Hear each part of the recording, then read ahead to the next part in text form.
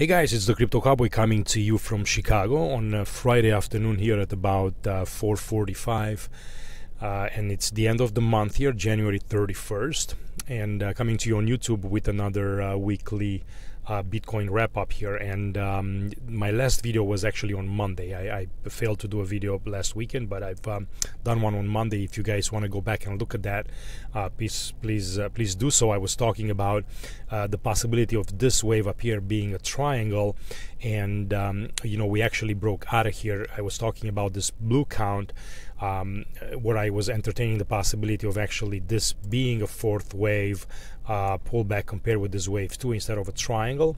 And sure enough, we broke out of here. There is a another count here that's a little bit more bullish, that says that we're actually in a 1-2 1-2, and now we're about to embark on an even stronger trend up without a whole lot of a retracement.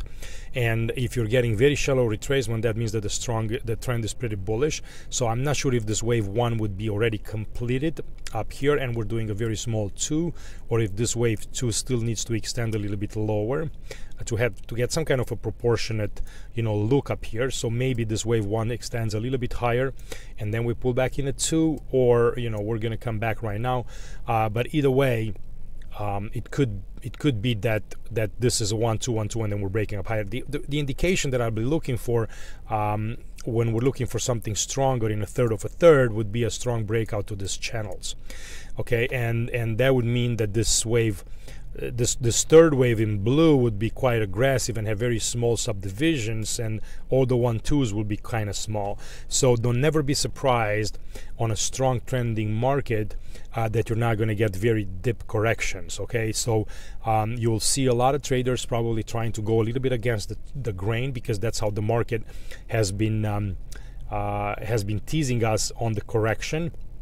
And you might have still the mentality that we're still probably correcting into this market, or there's got to be a return into or a correction or something like that. Sometimes the market doesn't give you that chance and it keeps going, and it creates, for example, extended third waves or extended fifth waves, and you can stay and not to join the move because you're going to think it's going to be a correction. And it doesn't necessarily mean that you have to join necessarily and take a larger risk, but this is the nature of the market. Like I said many times, he wants to rally without a whole lot of traders on board, because that's the whole point of the market. So let's see what happens. But this is basically the red count that's a little bit more bullish, and then this count that I have here, it's the blue count, where we have a 1 2 3 4 and either an extended fifth, or we're almost finished as part of this fifth wave and we're doing some kind of a correction. So if I'm wrong, for example, on this subdivision, and this is a fifth wave that's completing up here all a little bit higher, then we have to correct either back towards the strand line, or back towards 8200 in some kind of a three-wave correction, in an ABC down here, and then go back up higher. So I won't be surprised if this happens, but for that I need the market to start breaking lower. Below 9180 would be my first pivot, and then 8890 and then 8200 would be pretty much a level of support that I wouldn't want it to be broken to the downside, because then there is a risk that this market reverses lower. So I do want to stay with the trend. I don't want to stay with with the overall kind of bullish interpretation here. I don't want to scare myself out of the market by thinking that we're necessarily going to correct. So if you're in a good position and you know how to kind of run your protective stops below key levels, then you should be able to continue to enjoy a rise in the price of Bitcoin.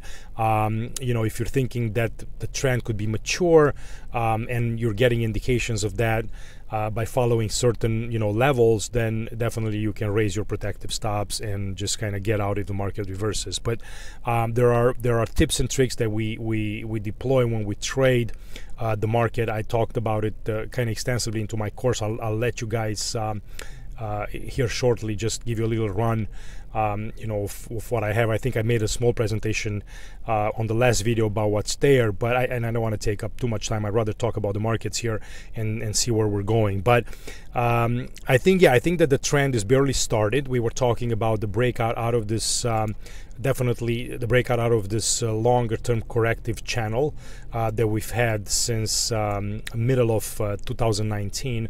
We've been correcting, you know, from June to December, and then we started to break up higher. So this was kind of first indication that the bull market is about to resume. We've had the retest of the trend line, and this could be all we're getting.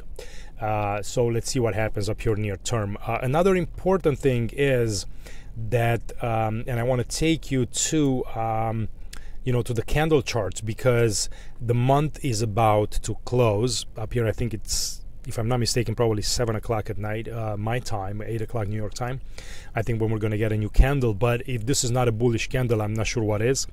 And you know, this is an extremely you know, strong indication that we're going to get some strength into this market. Okay, so there is not much that you would want from a bullish monthly candle other than this. So very clean, you know, body with very minimal spikes, right? So highs and lows. Up here it's almost closing as a full bullish candle without a lot of fight from the bears. So you can notice that the traders are actually pushing the price to close as much as possible above the trend line. And you know, I can modify it a little bit, right? It looks like the slope is a little off too. So I think we're going to get a closed, you know, fully bullish close above the trend line. So that's a very good indication that more than likely, you know, the next few months up here are going to be bullish. So I would expect here the price of Bitcoin to go and take whatever this was, 14,000 or 13,000 highs, and possibly even attacking this 20,000 from is it 20,000? Is that where we were? Because my charts don't go. No, I think this is the, yes, I think this is the 20,000 mark. Yes. So okay, now I'm curious. I think I messed up my charts. Hold on a second. Let me take a look. Well, my charts don't go any bigger, but I think, yeah, this is the 20,000 mark. Yes, sorry. All right, guys. I have a problem with the chart here, and you know, it doesn't seem that I'm getting more data. Either the crypto compare closed for today, or something is going on, and it doesn't seem that my data pulls. But yeah, this is the 20,000 marks.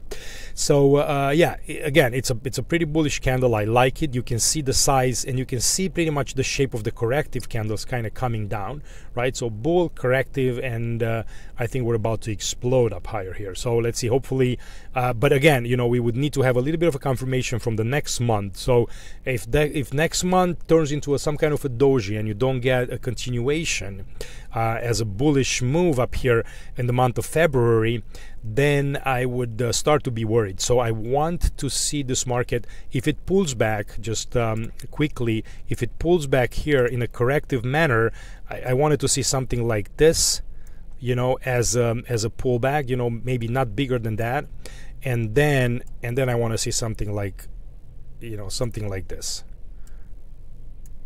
Okay.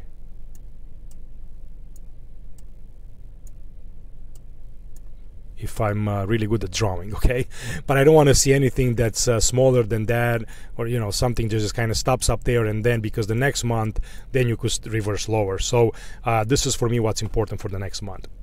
All right, the other thing is I wanted to take a look quickly also at the moving averages, right? So I'm not sure if I've talked about it in the previous video, but you know, as just as another kind of tool in our you know, traders toolbox, you know, and a lot of people are using the 200-day moving average. So I think it's important for the market. It's almost like a, you know, self-fulfilling prophecy when everybody's watching kind of the same thing. But you know, I think it's an important indicator overall. It's not obviously my main. I'm always looking at the Elliot Wave as my main, you know, methodology. But the fact that we're closing above this 200-day moving average, I think it's important.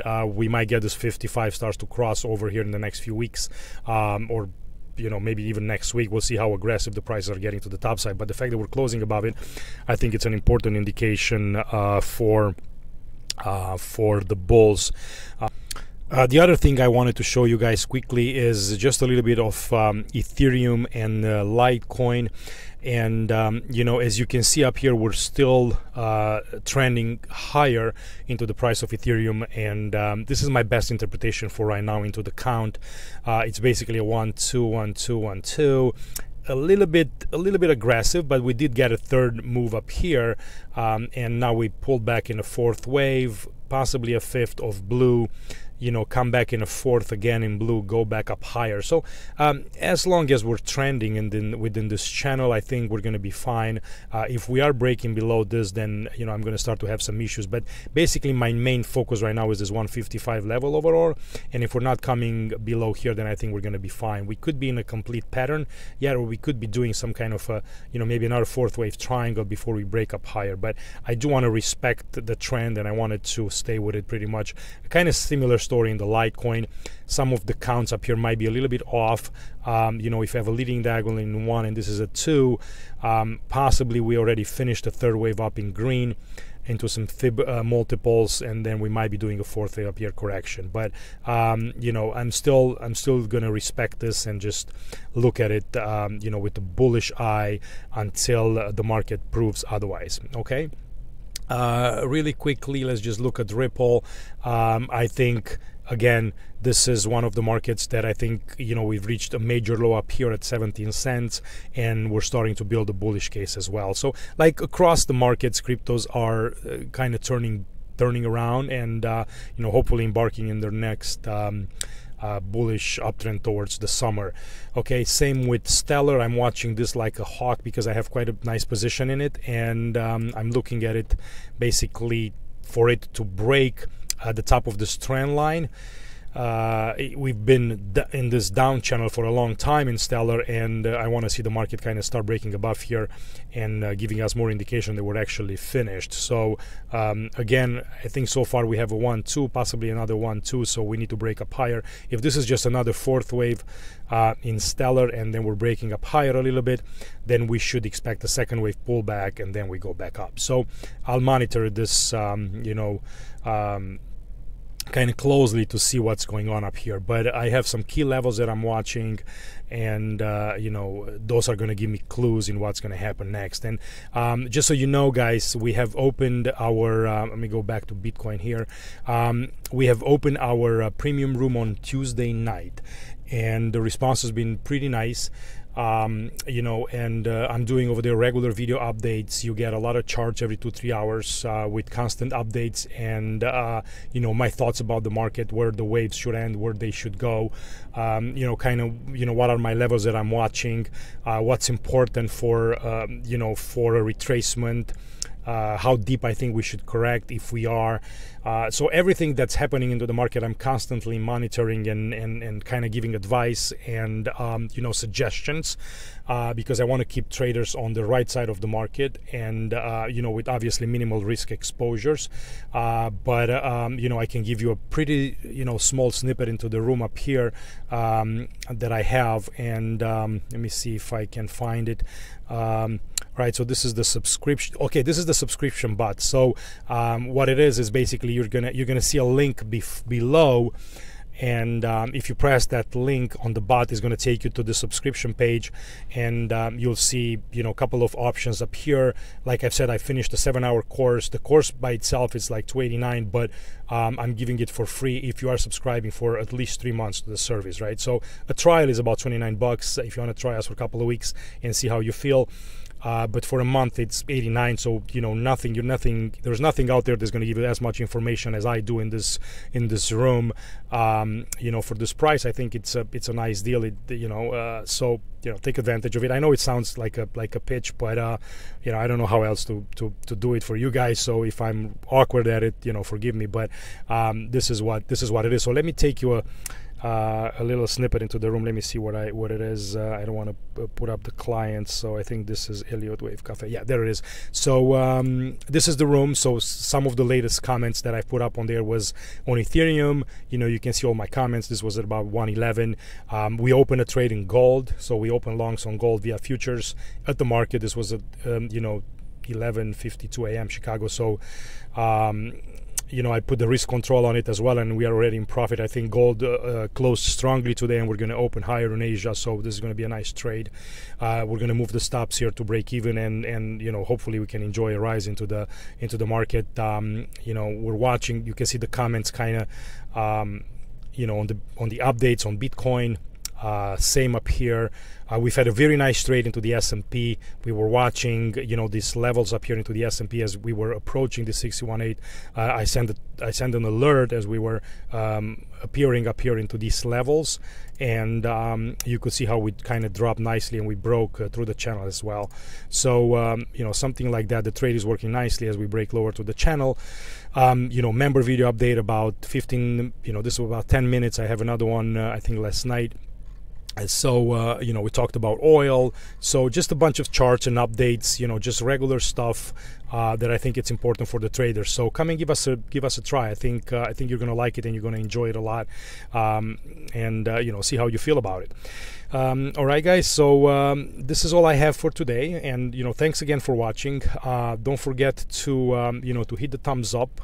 There is also a free room, where I try to post some charts and comments out there as well. You can check me out on TradingView. Subscribe to the YouTube channel for more videos. I'm gonna see what happens next week, and but I think it's exciting. I think the Bitcoin market is turning, and we're gonna get into some nice bullish move here towards the summer. So have a nice weekend, and I'll see everybody at some point next week or next weekend. Thank you. Bye bye.